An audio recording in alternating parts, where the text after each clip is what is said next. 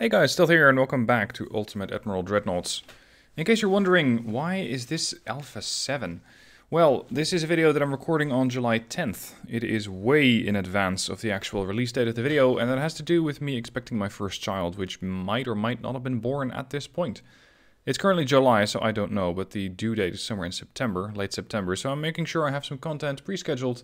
And with that, make sure that you guys still have some content when I am sleep deprived and potentially unable / unwilling to do much about YouTube in those first 2-3 weeks. Now, if you have a scenario for me, then please send it in through the link down below in the description. Please don't send it in through the comment section, because I want to keep the comment section about this particular video, not so much about the entire scenario that you might have in mind. Keep in mind that I get a lot of scenarios.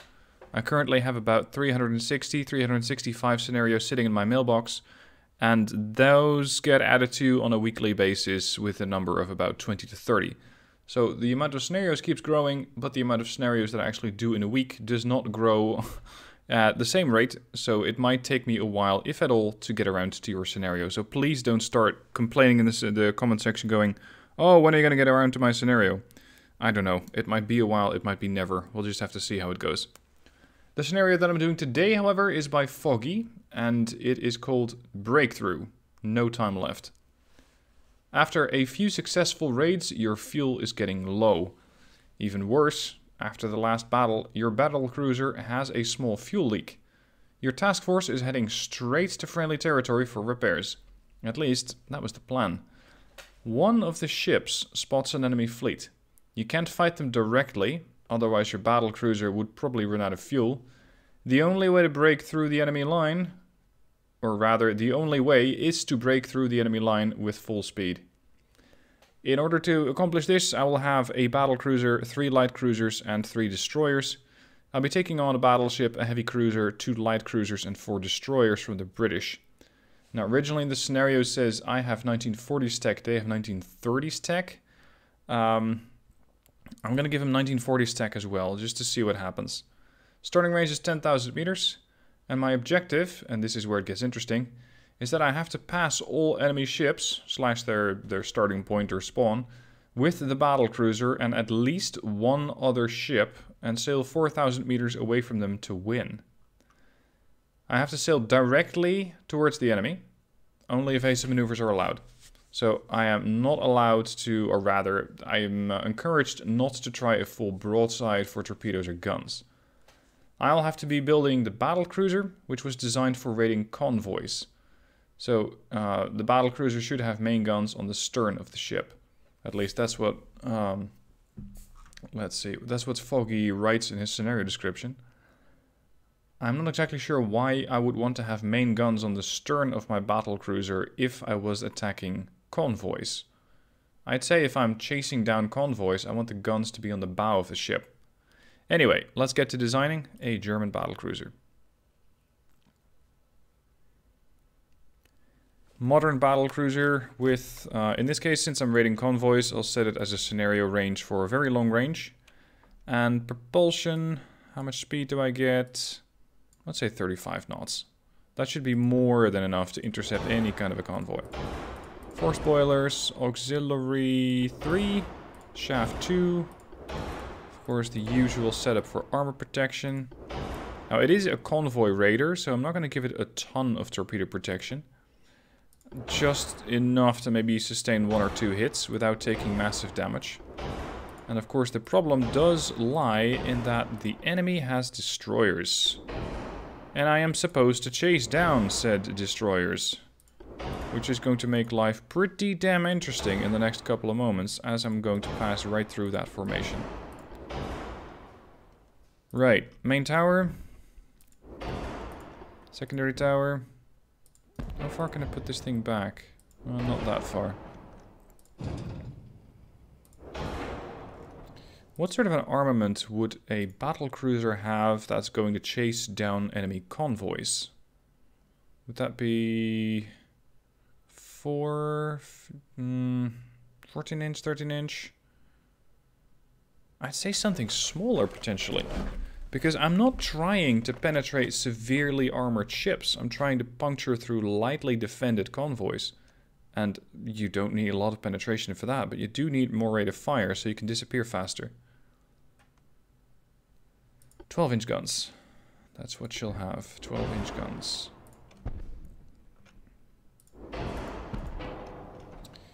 I have 41,000 total available. That is really quite a lot. That was a pretty heavy funnel. Engine efficiency, 79.6%. Unfortunately, I don't really find a way to boost that even more. The only way that I could do that is to move the main, or sorry, to move the secondary tower apart and set up another funnel there. But this funnel just flushes out almost immediately into the secondary tower, so I'm not sure how much of a benefit that's going to be. It does give me 100% engine efficiency, and that is something that I want, because if I don't have it, then trying to turn and accelerate or slow down is going to be much harder. Simply because you need that acceleration to keep your speed up, or rather get it back up, when you actually get torpedoed and when you're trying to make a turn. Okay, other guns that would be handy on a commerce raider are 6-inch guns. Unfortunately, they cannot quite fit there. Alright, I'll also set up a triple here. Do I need to go with 5? Yeah, 5 does want to fit. And I can probably put some, what is that, 3-inch up there? Yes, 3-inch here. I think that's pretty much it. 2-inch? Oh, they still have some slots. Yeah, that just about covers it. Alright, I still have a lot of displacement left. How about some underwater torpedo tubes? I am supposed to sail directly towards the enemy, which is risky. But it also allows me potentially to try and torpedo the enemy as I'm moving by them. Let's also set up a small torpedo tube section there and here. That still gives me 6,000 tons. Maybe I can just reduce that displacement. Oh, not that much. 39,000 tons? What's the limit? It's not 39,000. It's 39. Yeah, it is 39,000. Alright, so I still have 5,000 tons left. What am I going to do with all that? Well, 40 knots. Engine efficiency still 100%. Still 3,000 tons left. Well, let's tack on some more belt armor, because especially at a starting range of 10,000 meters and an objective where I sail right past the enemy, I am going to need that. Can I go for 7.5 on both? Yes. Alright, turrets to full. 15-inch. Secondaries are also going to be pretty important. 9-inch. Conning tower, heavily defended. Gotta keep that accuracy up. And now we're starting to approach the limits of our design. 8-inch belt armor, 8-inch belt extended. Still 200 tons-ish. What's my turning circle like? 756 meters. God, you're not quick, are you?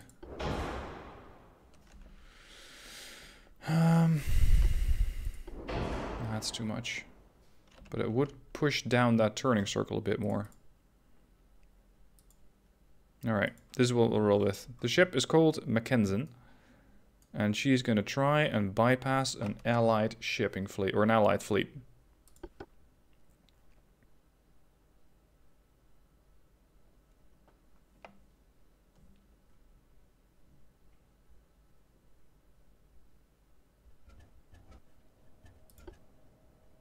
Let's see what the AI built. And more importantly, what the... oh god, we are actually sailing towards them. Well, this is better. This means I don't have to turn around.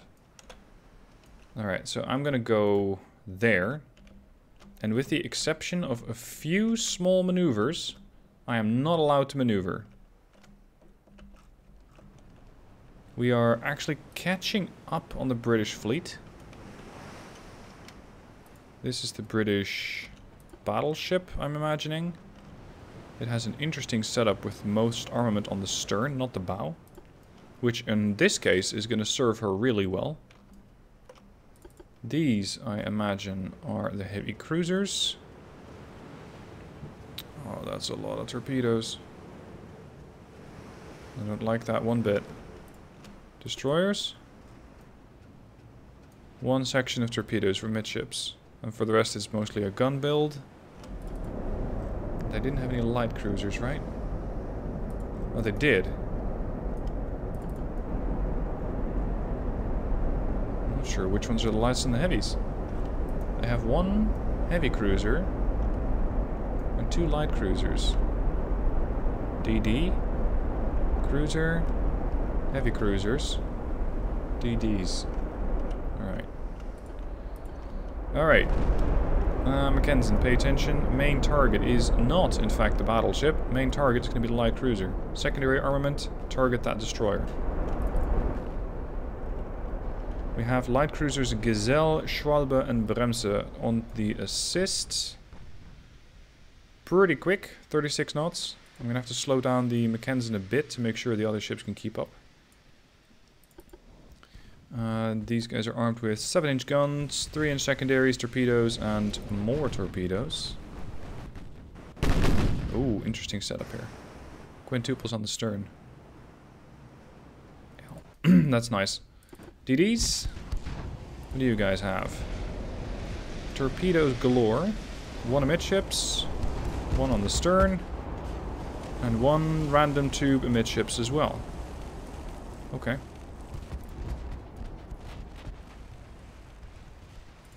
We seem to already have inflicted some damage against that light cruiser.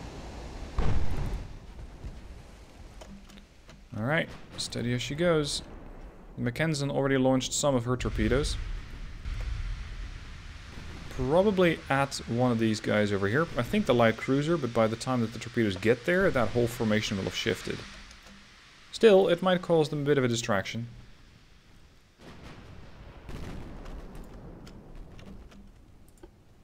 What sort of sonar system do you have? Sonar 2, what did I put on this?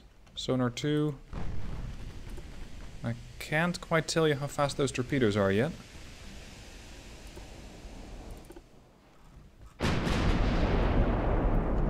Mackenzie opening up.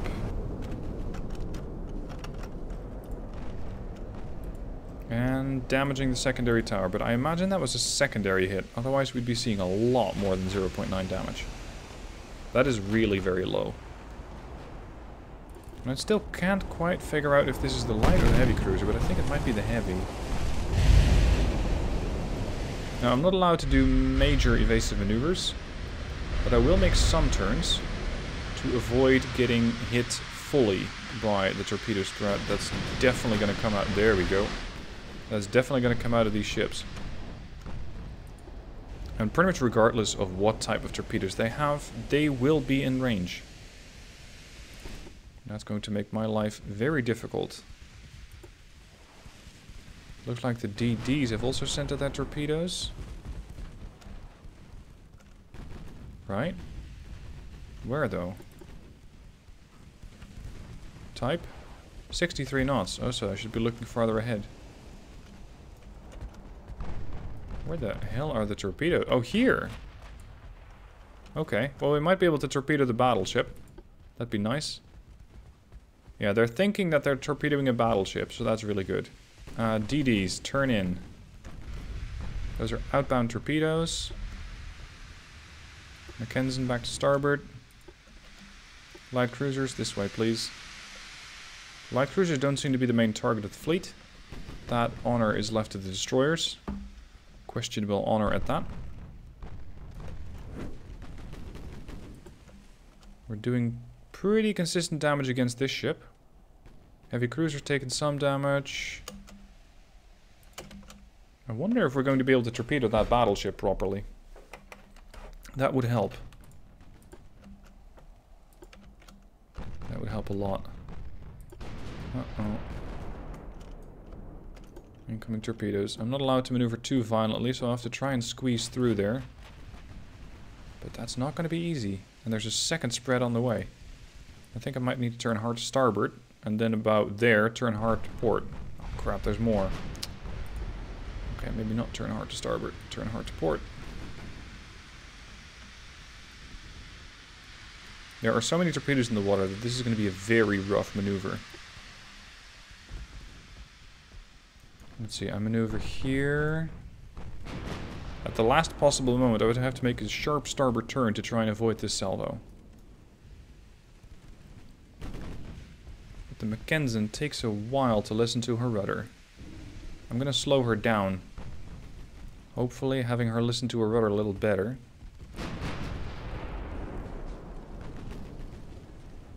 I'm trying to squeeze in this gap here and here.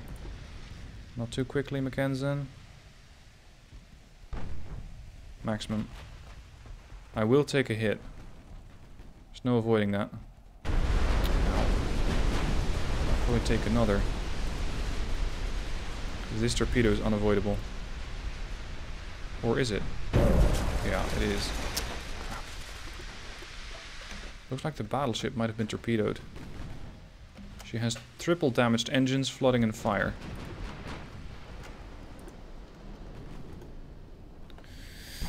Now, my Mackenzie has a decent anti-flooding system.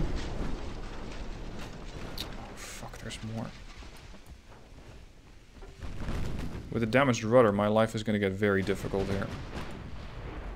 Light cruiser Lion just torpedoed me again with 48 knot torpedoes, 19 inches. Any luck with the rest of the torpedoes here? Crap, the Gazelle? Oh. Yeah, I was a little too busy. There goes the Schwalbe. Fuck me. I was a little too busy trying to keep my battlecruiser alive to figure out that maybe the light cruisers behind them were also going to have a bit of a problem on their hands. Oh, there's more? Holy shit. Schwalbe's down. Engage and destroy the Lion, please. Do so now. He's outbound? Outbound. Mackenzie's still flooding. I'm really hoping that she's not going to get torpedoed again. Oh no, but she is. Those are the torpedoes from the light cruiser. She's going to eat 3. Well, that's pretty much GG then, isn't it? Lion's down. That's the first British warship that I've sunk. Australia looks like she might have just sent out another spread, considering that her quintuples are reloading.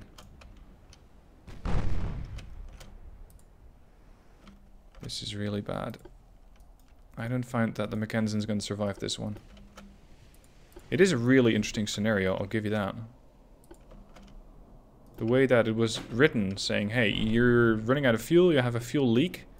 Get through that formation, because you have no other option. If you turn, you're going to be out of fuel, and you'll be just dead. I think that's very interesting. It's making use of the game mechanics to some extent, and also creating some artificial limitations for the scenario. Now, I lost my battlecruiser. That means I lost the scenario. Of course, the game is just going to continue until all my ships are dead. But it pretty much comes down to that. My ships are gone. Why are you not launching? 10? 6. You should have torpedo range. My battlecruiser is dead. My light cruiser is going to get either torpedoed or gunned down, or both. And the British fleet, well, they didn't really bother too much, by the looks of it. Sure, I sunk 1 light cruiser, but it could have been a hell of a lot better than that for me. So, a quick scenario today, simply because I lost it so damn fast. Foggy, thank you for sending it in. Creative scenario, I like it. And for those of you watching, I hope you enjoyed the scenario. Let me know if you tried for yourself how it's going to turn out. How are you going to do? And is it going to be possible for you to win this scenario or not? Let me know down below in the comment section. Thank you for watching. I hope you enjoyed the vid. I hope you enjoyed me getting torpedoed this quick. And I shall see you guys soon for another video.